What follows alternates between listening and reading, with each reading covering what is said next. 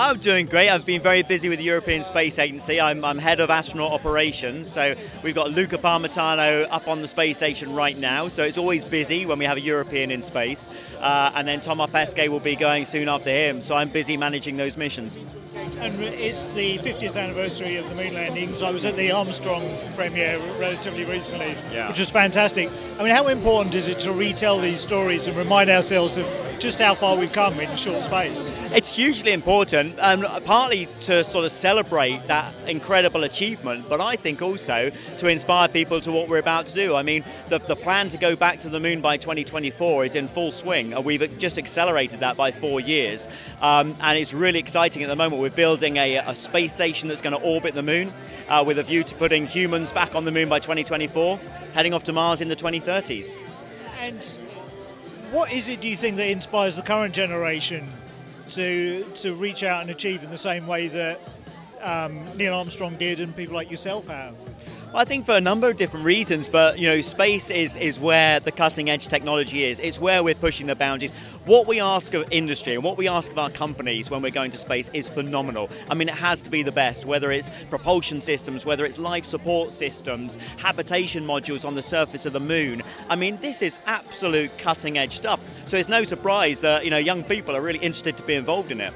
And turning to the subject of the film, Shaun the Sheep moving into space, have you been an Aardman fan in years gone by? Oh, hugely, yeah. Chicken Run, Wallace and Gromit, I'm a huge Aardman fan. Because Wallace and Gromit Grand Day Out originally started off in space, so I suppose they set the path on that. I mean, was that your first exposure to Aardman?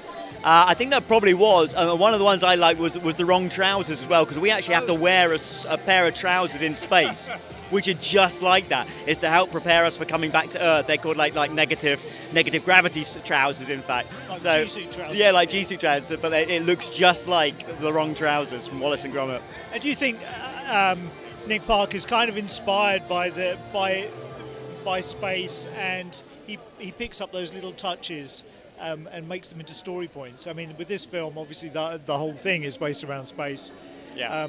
And what might be waiting up there for us. I do. I think so many producers are, and that's what I love. I mean, yesterday I was at Space Rocks at the O2, where we were kind of celebrating art and music and culture, but all inspired by space.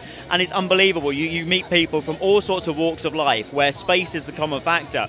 And certainly in terms of movies, I mean, it's so inspirational. You think of, like Interstellar, when we're talking about, humans traveling out of the solar system, or whether it's The Martian and we're talking about actually colonizing another planet, being able to live and work on other planets. I mean, it's really where the creativity is, and what producers make of it is wonderful. Ladies and gentlemen, you're watching Hey You Guys!